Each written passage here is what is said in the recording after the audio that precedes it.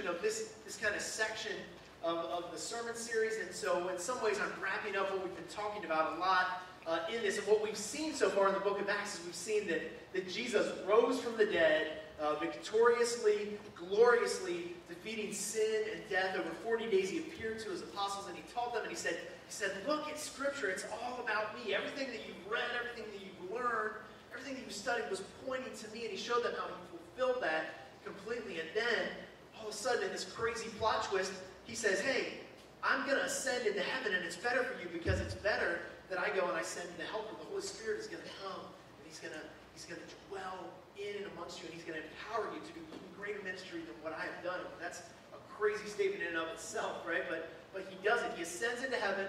They spend the time for 10 days waiting well for Him to appear, or for Him to honor His gift of the Holy Spirit. So He sends the gift of the Holy Spirit. Pentecost happens. Things explode. 3,000 people get saved in a single day. The church is going crazy. They're living generously in community with one another. They heal a lame man who was lame from the time he was born. In this incredible miracle, many, many more people come to know Jesus as their Savior. But also they begin to experience opposition from the religious ruling leaders, and they come and they say, hey, whose power, by what power did you do this? And they said, hey, we did this by the name of Jesus and by no other. There's no other name by which we must be saved in the name of Jesus. And they proclaim it boldly, and there's nothing that they can do. And so they just send them off and warn them not to use that name anymore. But of course they're not going to obey that. They're going to obey God over men. And then they pray and they just thank God and they say, God, thank you so much for what you've done. Who are we to be experiencing this and to be used by you in this powerful way? Thank you for this blessing, and we pray that you would just pour more of it out on us. And then the earth shakes and the Holy Spirit fills them once again. And so that brings us up to where we're at today. And it's been an exciting ride that they have been on as the early church. And one of the things that I want you to see is that the grand redemptive plan of God that we see revealed in His Bible, that the first couple pages of the Bible is God's perfect creation. He creates everything, and everything is good. And it doesn't take long for man to sin and rebel. And so we have the fall, we have sin entering, but right from the beginning, God says, hey, I'm beginning to enact in a plan of redemption where I'm going to redeem you. I'm going to cover your sins. I'm going to offer you forgiveness. And so for thousands of years, they're waiting for this to happen. And then finally, Jesus comes, and He's the fulfillment of all that.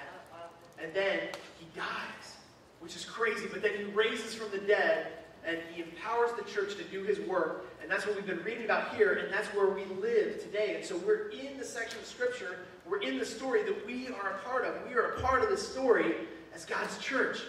And the final section, the final chapter is going to be Jesus' return to righteously judge the earth and to restore creation to the perfection that we had back in the garden. So we're in this in-between time, and so it's so powerful to look at what's happened in the book of Acts because it's where we are today that we're continuing in this story. There's a lot that we have to learn from the church in Acts. And so as we look at this section, I want to invite you to pray with me and just ask the Holy Spirit to fill our hearts and to reveal Himself and to open up the Scripture as only He can do. So let's pray. Father, we thank you for this morning, this chance to come and to worship you, just to be excited about what you're doing in the church, what you did in the church, what you're doing and what you will do, God, that you're bringing it to completion. It's the already, but not yet. It's come, the kingdom is here, and yet the kingdom is coming in its greatest fulfillment into the future. And God, I just pray that you will just expand your kingdom territory in our hearts today. Holy Spirit, give us knowledge and wisdom to hear your words and to respond in our hearts well to it. I pray this in the name of Jesus. And so the way that I want to attack this scripture today is really, I want to read through it, and then I want to pull out three really powerful points that we see in here, three really powerful conclusions that we can draw about what's going on in this text and really in this whole beginning section of the book of Acts. And so we're going to read through it, and then we're going to tackle it in kind of three different chunks. But beginning in chapter 4, verse 32, you can read with me, it'll be up on the screen, or you can have Bibles. The Bible's here by either door. Please take a Bible if you don't have one. Okay? So it says, now the full number of those who believed were of one heart and soul. And no one said that any of the things that belonged to him was his own. But they had everything in common. And with great power, the apostles were giving their testimony to the resurrection of the Lord Jesus. And great grace was upon them all. And there was not a needy person among them. For as many as were owners of lands or houses sold them and bought the proceeds of what was sold, and laid it at the apostles' feet, and it was distributed to each as they had need. And thus Joseph, who was also called by the apostles Barnabas, which means son of encouragement, a Levite, a native of Cyprus, sold a field that belonged to him, and brought the money and laid it at the apostles' feet. And so if we just pause here for a moment, what we're seeing is that the apostles are boldly proclaiming the name of Jesus. The Holy Spirit has filled the church, and the natural result and overflow of that is just this incredible generosity, this bottom-up welling up of people just loving each other, of giving generously, of meeting needs, of being excited and joyous about serving and loving one another. And we get this specific example of this guy named Barnabas, and this is a setup because he's going to become a major player later on in the book of Acts, that he's going to become a key figure who's involved in the spread of the gospel. And we see that early on they're showing us here that this guy Barnabas was faithful, that he did something that was very exemplary and praiseworthy, and that he sold a field and he brought the money and he laid it at the apostles' feet. He said, do what you will for the kingdom of God. So this is a very exciting time in the church. Things are going on really great. Let's take a look at chapter 5, verse 1. It begins with but. And whenever you see the word but, in human language, and especially in the Bible, you know I was going to preach about buts today, right? But when you hear the word but, it all depends on what became before it, right? Because if it was a good thing that was going along, and all of a sudden we get but, we know that things are about to take a turn for the worse, right? If it was something bad, so if it's we are dead in our sins, we are separated from God, we are unworthy, but Jesus came as a living sacrifice, as a spotless lamb. That's a good but. We're grateful for the but. We're so glad. It's a powerful word in that situation. But there's also God created everything and it was good, but the serpent was crafty and he came and see them, right? So this marks a transition and it ties these two things together. And so realize when the Bible was written, these chapters and these verses and all this, that was added down the road to give us mile markers and to be able to speak and to communicate with one another about what's going on here. But this is really the continuing flow out of what we just read. So Barnabas is shown as a really great example. It says, but a man named Ananias with his wife Sapphira sold a piece of property. And with the wife's knowledge, he kept back for himself some of the proceeds and brought only a part of it and laid it at the apostles' feet. Peter said, Ananias, why has Satan filled your heart to lie to the Holy Spirit and to keep back for yourself part of the proceeds of the land? While it remained unsold, did it not remain your own? And after it was sold, was it not at your disposal? Why is it that you have contrived this deed in your heart? You've not lied to man, but to God. When Ananias heard these words, he fell down and breathed his last, and great fear came upon all who heard of it. The young men rose and wrapped him up and carried him out and buried him. So we just pause here for a minute. This story just took a dramatic turn, right? Like everything's going along. There's some persecution, but there's healing happening. They're proclaiming the name of Jesus. They're giving freely. It's joy. It's excitement. Suddenly this guy comes walking in and he gets struck dead by the Holy Spirit, right? And you gotta kind of look at these guys, the young men, the youth group, right? The young guys are there, and this happens, and it always falls on those guys to do the grunt work, right? So somebody drops dead, and they're like, hey, young guys, go ahead, go do your thing, right? You gotta go take care of that. So be grateful that I'm not going to ask you guys to bury any dead people today. So you can be thankful for that. As far as I know, I don't have any plans. Let's continue on chapter 5, verse 7. After an interval of about 3 hours, his wife came in, not knowing what had happened. And Peter said to her, tell me whether you sold the land for so much. And she said, yes, for so much. Peter said to her, how is it that you have agreed together to test the Spirit of the Lord? Behold, the feet of those who have buried your husband are at the door, and they will carry you out. And immediately she fell down at his feet and breathed her last. And when the young men came in, they found her dead. And they carried her out and buried her beside her husband. And great fear came upon the whole church and upon all who heard of these things. So this is a heavy passage. This is serious, right? I mean, this is deadly serious. But you got to take a moment just to look at it with a little levity. First of all, I think it's interesting that it took the young guys 3 hours to bury this guy. Right? So they're like, I've never buried anybody before. They go out. They're like trying to find, like, where do we do it? You know what I mean? So they get it. They get done. They're like, I never want to have to do that ever again. And they come walking in, and they're like, another body.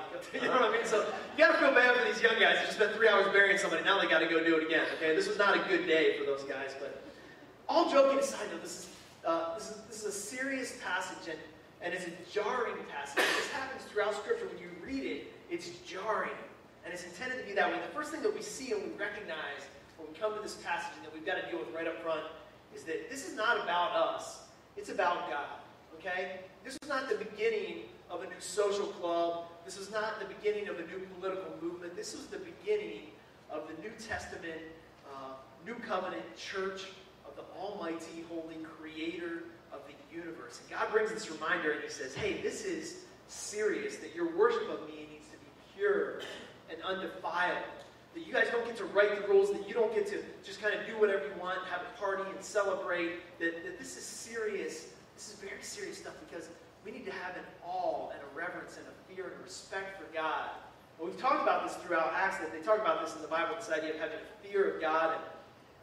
And even I'm guilty of this in our society, that we kind of mellow that word out a little bit, right? We're like, well, it says fear, but it really means awe, reverence, respect, just a holy kind of understanding of who God is, and that's certainly wrapped up in it. And it's not like a horror movie kind of fear, but there is genuine fear that happens when you see somebody get struck dead in front of you. That the fear that they're talking about is certainly a fear of God. That God is more vast, more powerful, more holy than we can ever recognize. And the reality is that if he appeared here right now in this moment, that we would all get down on our faces before him. And that we would recognize how unworthy we were to be in his presence. And I don't say that to beat you guys down. I just share it because it's reality. And there's so much of an imbalance of saying, hey, God is just love and peace and grace and mercy, and he just wants to give you a hug and hold hands with you and walk through the park, and he knows you're a sinner, so he's just going to overlook that. Hey, God is all of those things, but he's also holy and pure and worthy of our worship. And I can try and encourage you to come on, hey, come on guys, let's just worship God. It's the best thing for you. It's going to give you the best life. But the reality is that any moment, God can stand before us and say, hey, I am worthy of your worship, and I command it of you. And we have no choice but to respond. The fact that we have so much freedom is just an exhibition of his grace.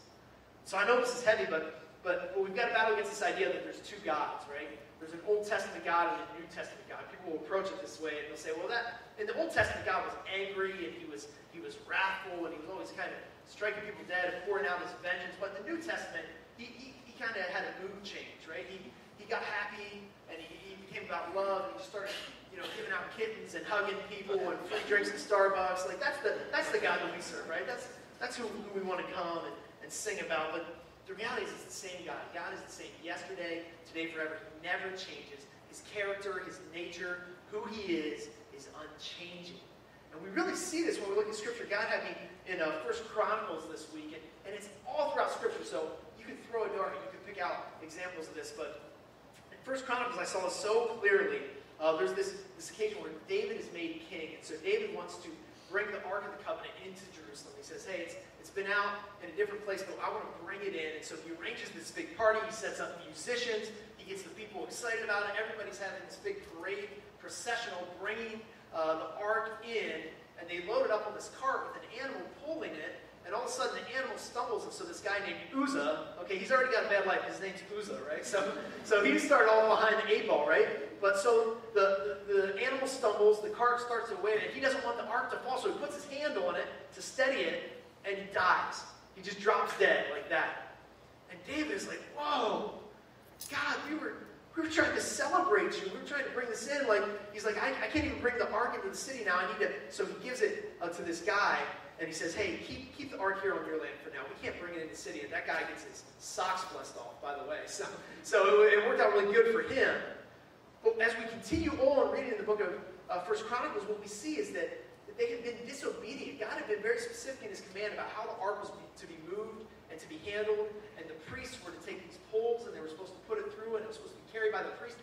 And so in their zeal for praising God, they had overlooked the truth and the commands of God. And so they come back and they get it right. They say, God, we're not going to do it our way. We're going to do it your way. And they are able then to joyously bring the ark in. But it just shows that God is very concerned with right worship. And that we can't just think that because we have the right heart, that we want to please God, that our intentions are important, but it's also important to do it in the right way. God wants us to know that, and he wants us to see that. And that's why we've got to be diligent about digging into his word, because he's revealed himself. So we don't have the excuse to say, man, I didn't know. It's here for us to know. So we've got to know it. There's another example later in 1 Chronicles 21 where David decides to take a census. He wants to see how many people he's really ruling over. And the chief of his army says, David, this is not a good thing. You don't want to do that. It's God's people. Just be happy that he blessed you with however many he blessed you with. And David's like, no, I want you to go out and take a census. And so he sends him out. And I love this, that he skips 2 tribes. He's like, I'm not going to do it. I'm not going to be a part of this. So he leaves 2 of the tribes out of the count. But it's still like, over 1 million people. It's all these people. And God comes in. He's very unhappy with this, that David sinned against him. And so he kind of gets offers a multiple choice. He's like, hey, do you want to suffer from famine for 3 years? Do you want the enemy to come and attack for 3 months? Or do you want me to strike you with sickness for 3 days? Which one do you want? And David realizes that he was wrong and sinned. He repents and he's like, I'll take option 3 because I'll just put myself in your hands. If anybody's going to come against me, I want it to be you because you may choose to relent and be merciful. But 70,000 people died because of that. This pestilence came upon them. So the Old Testament is full of these examples that God desires our hearts and our obedience. And even though we're aligned with him and we're of the people of Israel or of the church, that we still need to worship him in spirit and in truth. We need to worship him in the right way, that God is zealous for this. And one of the craziest things is when we turn the page into the New Testament, what we see is the most horrific pouring out of God's wrath that we see anywhere in Scripture, because God's perfect, spotless Son comes and lives and offers himself as a sacrifice, and God's wrath is poured out upon him. And so the violence of that act, the horrible nature of what happened to Jesus on the cross, far exceeds anything that we read in the Old Testament. And so this idea that when we turn the page, that suddenly God has become this God of just flowers and sunshine, is just not accurate. The God of the Old Testament is the same as the God of the New Testament. He's the same yesterday, today, forever, and he desires us to worship him well. Heavy but true, right? And so if we think at Riverside as a church that we're just going to be, we're the church of good intentions, and we're going to celebrate, we're just going to kind of carve our own path and do our own thing, that's not going to work out. That's not going to last. That God is not going to bless that. And God may choose to judge and punish that. It's his prerogative. And Paul tells us in the book of Romans, he says, hey, don't mistake God's forbearance of judgment. Don't make the mistake that just because he's put off judging you, that he doesn't care about it.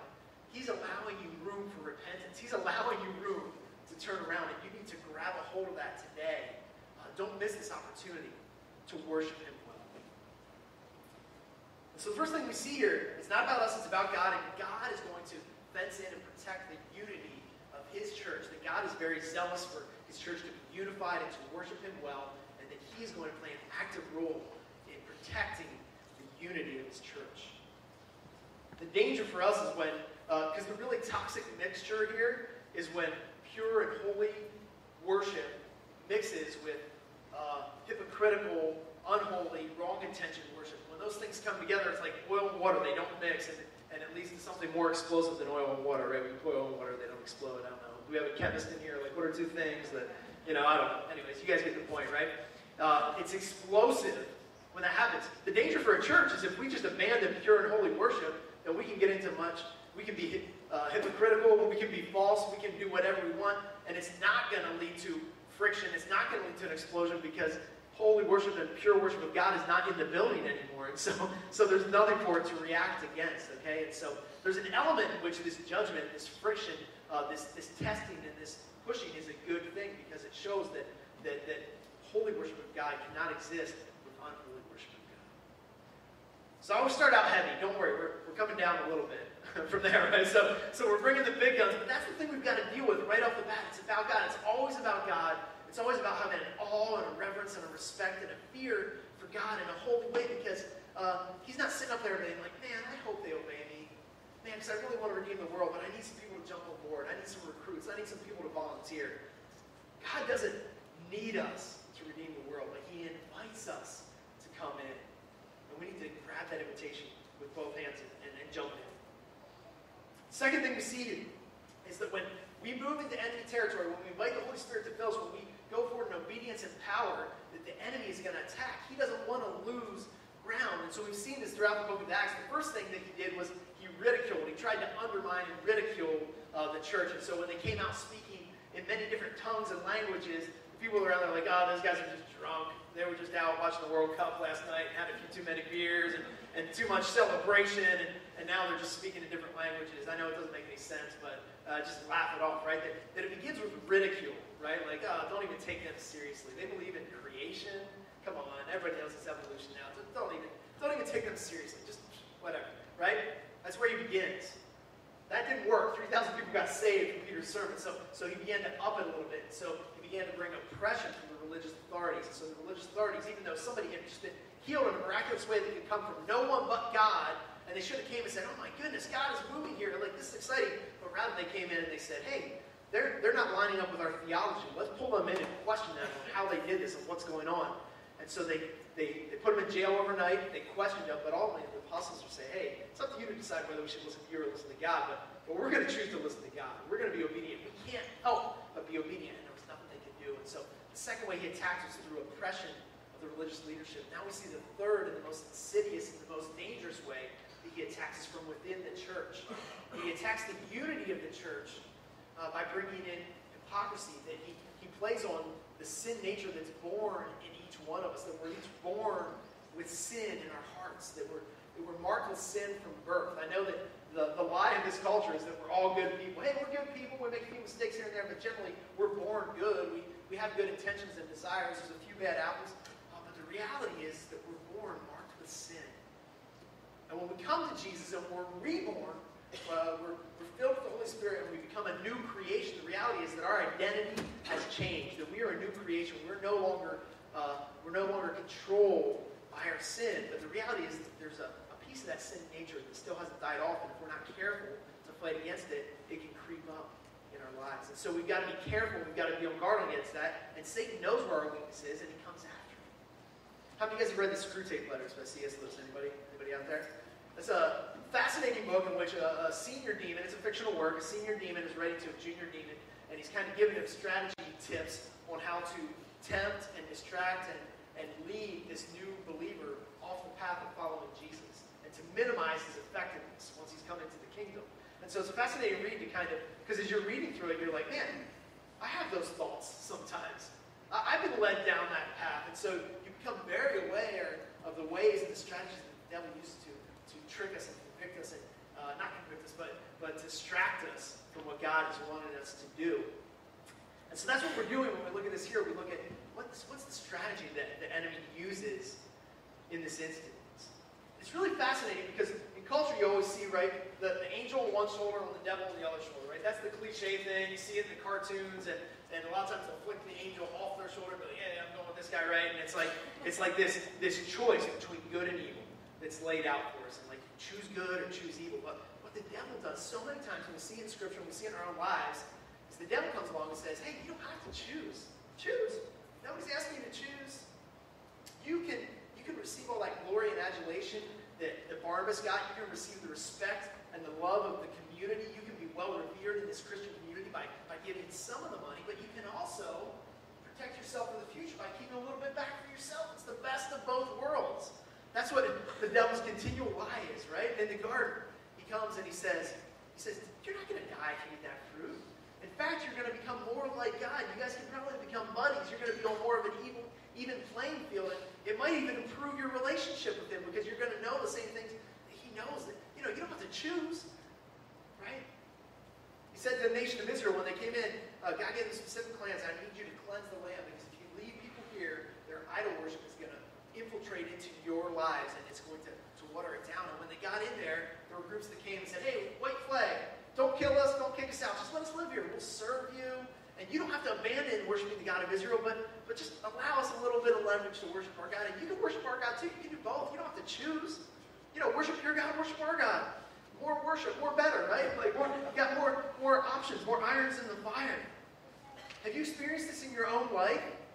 Where God was pushing you towards something, and instead of choosing as you knew you were supposed to choose, this voice that comes in and says, hey, you don't have to choose. You can do both. You got options. You can kind of play a couple of options and kind of see which one works out. I love it. In our small group, we've been working through this book, What is the Gospel? And the thing that it hammered down to this week is that the passage where Paul says, hey, if Jesus is not risen from the dead, if he is not resurrected, then we are to be pitied above all people. That if the gospel is not true, Christians should be completely sunk. We should be pitiable. We should be the wretched of the earth, right? That's what it means to put your faith and trust in Jesus. It doesn't mean that I trust that He's gonna provide for my earthly needs right here and now. More than anything else, it means that I'm trusting on His perfect and spotless record. That when I stand before God, God is not going to look at all the sins and the evil thoughts and the bad intentions of Ezra, but rather He's going to look on the perfect work of Jesus Christ, and He's going to apply that to me because Jesus bore my sins on the cross. That's the truth. And if that is not true, I don't have a plan B. That as Christians, we don't have a plan B. We don't kind of like work it out like, hey, well, I'm a pretty good person. I give, I'm generous, I'm kind. And so if it's a karma kind of deal, I'm probably good with that. And if it's reincarnation, I'm probably in pretty good shape. I'm kind of doing good on all levels, right? That's not how it is. That as Christians, that we're driven to put everything, all of our hope, all of our faith, all of our trust into Jesus or nothing. God drives us to rely on Him in that kind of way. But the devil, as we see here, the devil says, hey, you can have it both. And at times when in doing my research and listening to other certain stuff, sometimes this will be a section where pastors will really drive at this idea of giving, right? Like, hey, bring the whole tithe into the storehouse, that, you're stealing from God if you don't give and everything. And sometimes this could turn into a fear-based message about giving where you say, hey, if you don't give the full tithe, God is going to strike you dead, right? But I don't want to preach that message to you because I don't want to exchange one bad set of intentions for another bad set of intentions. I don't want you to come out of fear and be like, man, I'm so afraid of God, I'm just going to give and hope that I can buy Him off. If I give this much, then He won't strike me dead. He won't let me get sick. He won't let me lose my job. My car won't break down. If I'll just buy Him off, right? That's not the way that Christianity works. That's not what following Jesus and faith in Jesus, that's not what's proclaimed all throughout Scripture, that we don't buy God off with our giving. The real issue here was a heart issue. And it's very similar to the story of Cain and Abel, that the history of Cain and Abel that we see in the Bible, that they both came and they both gave an offering, right? But Abel gave up the best, his first fruits, an offering that was pleasing to God because it came from the right place in his spirit. Whereas Cain came and just gave an offering. He just gave something.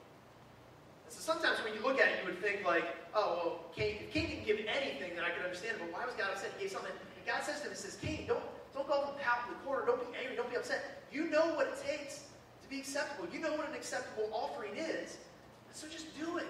Do what I've asked you to do. Come with a right heart. But if you don't, Satan is crouching at the door and he's waiting to pounce on you. And sadly, Cain did not listen or respond in a repentant way to what God had to tell him. And so as you guys know, he ended up killing his brother Abel out of anger and jealousy. And it's the same thing here, that it wasn't, look, they gave a generous, outwardly looking gift to God. And so the problem wasn't that they didn't give. In fact, you see in here, Peter says to him, hey, you had that land. You didn't have to sell it. It was yours. And even after you sold it, you had the money. You didn't have to give it. It was yours. But when you came and you presented and acted like you were giving it all and deceived the church and lied to the Holy Spirit, that's where you got into trouble, that you came with the wrong intentions, the wrong heart.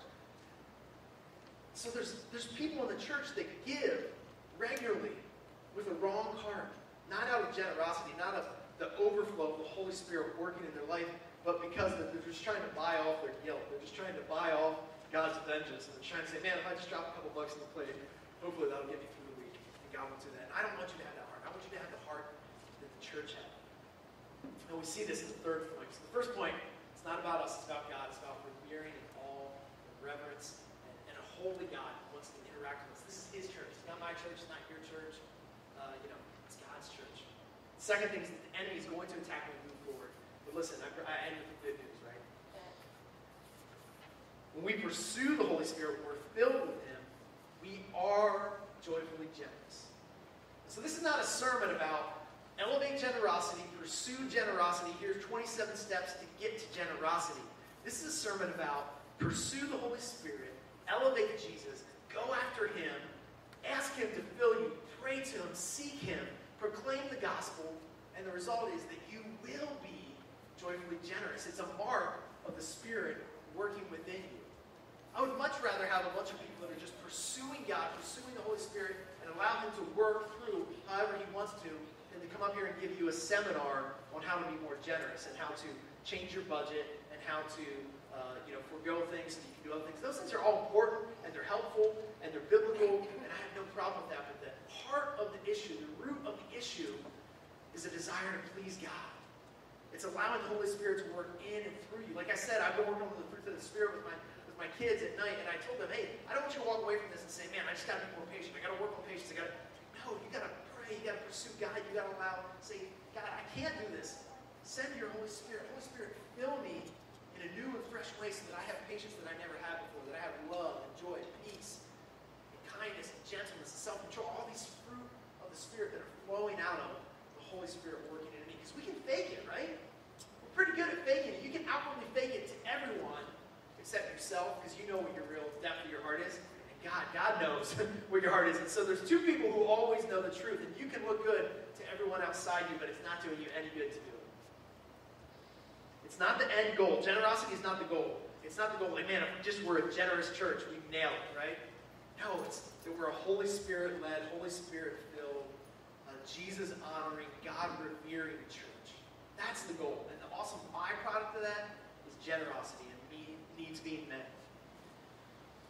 The other amazing and fascinating thing in here is this inverse relationship of love for things and love for people, right? We see it in the beginning here. It says, verse 32, now the full number of those who believed were one heart and one soul. There's incredible unity. And no one said that any of the things that belonged to him was his own, but they had everything in common. And with great power, the apostles were giving their testimony to the resurrection of the Lord Jesus, and great grace was upon them all. And there was not a needy person among them, for as many as were owners of land or houses sold them and brought the proceeds of what was sold and laid it at the apostles' feet, and it was distributed to each as they had any need. We see here that there's this incredible inverse relationship about the more that you care about stuff, the less that you care about people. And the more that you care about people, the less that you care about stuff. And test this in your own heart and in your own relationship and what you've seen in life. It's just a reality that you'd like to think, man, when I come to GC, expanded my heart to where I still really love stuff. But now I really love people too. It's like my heart got bigger, like the Grinch. It expanded 3 sizes, right? And now I can love stuff and I can love people. So I can love all these things that I have. And I love them. They're my precious. And I pet my pile of gold at nighttime, right? It's like, oh, I love it. But I love people too, We don't get, it's the same lie, right? That the devil said, hey, you can love both. You can love stuff. You can love people. You can love them both. Why choose, right? I feel like there's commercials on TV all the time. Why choose? You can have it all. Why make this difficult choice? But the reality is that we choose. We love people or we love things. And as the Holy Spirit is working in our hearts, we love people more and more and more. And we care about things less and less and less. And that's why they're able to say, think about the culture at this time. They didn't have the bank. Most of us have in our pocket this magic piece of plastic that says somewhere out there that we either have a bunch of money or somebody's willing to lend us a bunch of money at a high interest rate, but it gives us purchasing power, right? They didn't have that back then, and so if they had wealth, they invested it in things, in land, in homes, in livestock, in clothing, in riches, in gold, whatever it was, that they had stuff, and so they didn't have liquid cash available. And so these guys would come, and they would come into the assembly and be like, man, there's so many people that have needs, and I'm sitting on 3 vineyards. I could sell one of those vineyards, and I could bring it. I want to do this. God's placed this in my heart. It's a joy. I can't wait to do this. Think about this picture of if you have your treasure, whatever you value, whatever stuff or thing that you value the most, and it's in this treasure chest, and suddenly you're dropped into the ocean, right? You have 2 choices. You can either grab a hold of that thing and let it drag you all the way down to the bottom until it drowns you, or you can let go of it, and you can go to the surface. And that's how things are in our lives sometimes, that we grab a hold of them so tightly, and we're unwilling to let go, and it drowns us spiritually. That we're not in a position, we're not willing, we don't even have a desire to love and to serve and to honor other people. And I don't want that for a church, I don't want that for me, I don't want that for you. Now recognize, we live in a material world, and we're not material girls. Right? Madonna she was a little bit right. She was living in a material world, and she was a material girl, right? So she got that one right. We live in a material world. It's a world of substance. It's a world of good substance that God created, right? So God's creation is good. But when we idolize it, when it becomes an idol, it turns bad. And so every one of us this morning got up and we chose to put on some sort of clothes, right? We had to wear something. it's not that kind of church. You had to wear something to church this morning, right? And so every one of us is wearing some sort of material possession. That's a good thing. That's necessary. That's, we can't go through this world and be immaterial. The one extreme is say, man, I'm just going to be a monk. I'm just going to sell off all my stuff. I'm going to go live in an abbey somewhere. And I'm just going to reject materialism altogether. And if people choose that, hey, that's between them and God, and I don't stand in judgment of them. But what I want to say to you is that rejecting materialism altogether, you just kind of like tried to just avoid it. And I think that God really wants us to live in this material world in a way that honors and pleases and glorifies Him. There's the parable of talents, right, where God gives to different ones, different amounts. And He didn't want them to go and bury it in the ground and avoided it. He wanted them to take the talents that He'd given them and invest them, and to grow it so that it could be used for even greater things. And to the one who had the most, He took the one who had none and gave it to that one. And so I think it's just a biblical thing that we're called to use whatever things God has given us well for His honor and for His glory. That we're called to be generous, or that we're called to give out of a joyous and generous heart. And that's my heart for you, and that's my heart for me, and that's where I want us to land on this. Listen to this awesome prayer that continued in 1 Chronicles. That's just where I was this week, so that's what you guys are getting, okay? And it's awesome because there's so many good examples. But listen, if you want to turn there with me, 1 Chronicles chapter 29. What had happened is David had on his heart, he's like, it's not right for me to be living in a house and for God to be living in the ark to be in a tent. I want to build a home for the Lord. And God said, hey, I honor your intention here, but you're a man of war. You've got blood on your hands. You're not going to be the one to build the temple. Your son is. But David went ahead and gathered all the resources. He wanted to set his son Solomon up as well as he could. And so he went and he got gold and he got timber and he got everything that he was going to need. And then David came before the people and said, hey, out of my own wealth, out of my own store of wealth, I'm generously giving. I'm just choosing to give all this towards the temple. And I invite you to do the same. And the people of Israel responded in the same way. They just came and went over above, and they gave, in a really exaggerated, amazing, incredible, generous way to build the temple for God. And listen to David's awesome prayer at this moment. 1 Chronicles 29, verse 10. Therefore David blessed the Lord in the presence of all the assembly. David said, blessed are you, O Lord, the God of Israel, our Father, forever and ever. Yours, O Lord, is the greatness and the power and the glory and the victory and the majesty, for all that is in the heavens and in the earth is yours. This is a reflection of what we've been talking about, this revering, this awesome reverence and respect for God.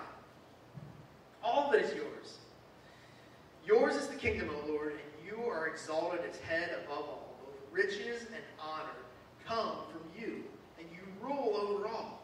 In your hand are power and might, and in your hand it is to make great and to give strength to all. And now we thank you, our God, and praise your glorious name. But who am I, and what is my people, that we should be able thus to offer willingly? For all things come from you, and of your own we have given you. It's all yours. We're just giving it back to you. You blessed us so abundantly that we're in a position to give what's already yours back to you, God. For we are strangers before you and sojourners, as all our fathers were. Our days on the earth are like a shadow, and there is no abiding. O Lord, our God, all this abundance that we have provided for building you a house for your holy name comes from your hand and is all your own. I know, my God, that you test the heart and have pleasure in uprightness. In the uprightness of the heart I have freely offered all these things. And now I have seen your people who are present here offering freely and joyously to you. O Lord, the God of Abraham, Isaac, and Israel, our fathers, keep forever such purposes and thoughts in the hearts of your people. That's a prayer for us, right? Keep forever such purposes and thoughts in the hearts of your people and direct their hearts toward you. Grant to Solomon, my son, a whole heart that he may keep your commandments, your testimonies, and your statutes, confirming all that he may build the palace for which I have made provision. What an awesome prayer. He says, God, this is all yours. Who are we that you blessed us so richly that we're able to be generous? You put us in this position. This is awesome, God. And I say this for our church today. Who are we that God has blessed us in such a way that he's given us this building that came about in a way that was not possible in human standpoint, but from God's standpoint, it was no big deal. He just shifted some assets around and he said, hey, I'm going to give this to you. And so when groups and mission teams come and say, hey, can we stay in your building? man, who am I that we get to bless a mission team by allowing them to stay here in our facility? What a pleasure and a joy. Who are we that God has blessed us to live in a time where we live in the most wealthy nation that has ever existed on the face of the earth, that we live, according to the banners they have out here, Horsham is like one of the 20 best places to live in the whole country, right? That's what they're claiming. Who are we to have been blessed to be born and to live in this time and in this place and with so many races and so many blessings? And my heart is that hopefully we get to a point where we say, who are we that we get to give so generously to your work, to your kingdom? That's my heart.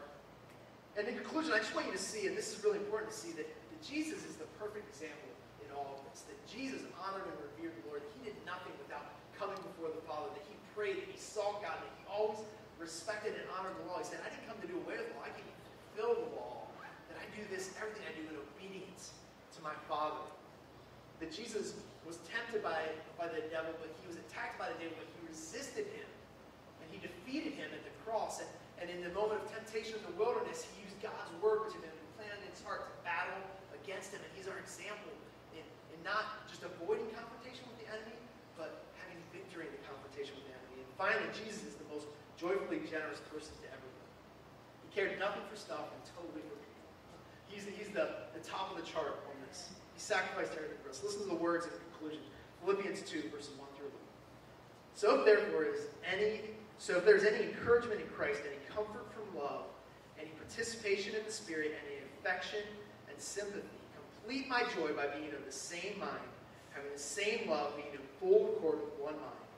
Do nothing from selfish ambition or conceit, but in humility count others more significant than yourselves.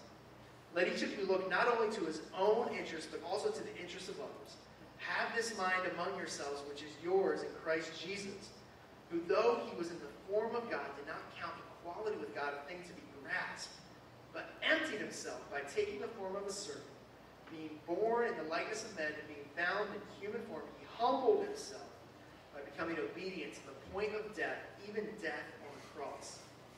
Therefore, God has highly exalted him and bestowed on him the name that is above every name, so that in the name of Jesus, every knee will bow, and in heaven, on earth, and under the earth, every tongue confess that Jesus Christ is Lord, to the glory